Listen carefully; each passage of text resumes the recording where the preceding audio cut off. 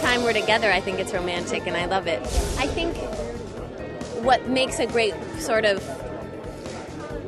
movie is a lot of tension, and weddings are a great backdrop for drama and comedy. And I just remember, you know, you kind of mock up that day to be, it's so serious and so important. It's your wedding day, you know. And so I just remember, like, oh my God, you know, what if people don't know where to sit? You know, like those little tiny things where it's like, actually, it's all going to be okay.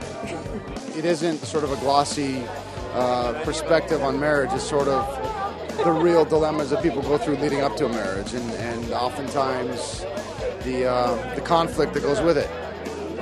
Luckily, I didn't have to go through any of this, but I've had some friends who have. We're all a little romantic. I think we all have different definitions of romantic, though. I'm not the kind of girl who's ready for a poem and roses. I mean, I'm very easy.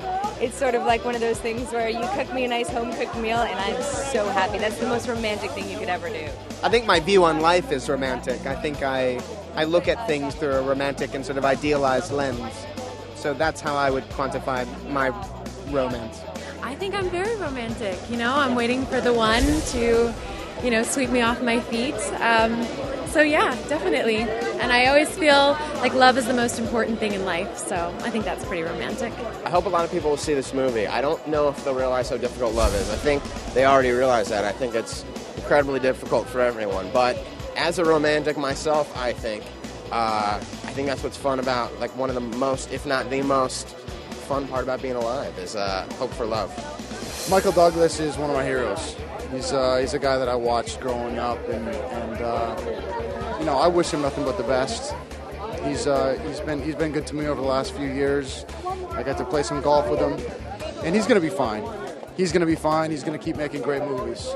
All my love goes out, all of the strength, and he's in our prayers. I really hope that everything works out. And I saw that interview that he did on Letterman, which was his sort of his spirit in the midst of something that is obviously a very difficult struggle was very impressive, and his strength remains, and I wish him all the best. And it sounds like he's going to fight through it, and by all accounts, I think he's going to make it, which is wonderful.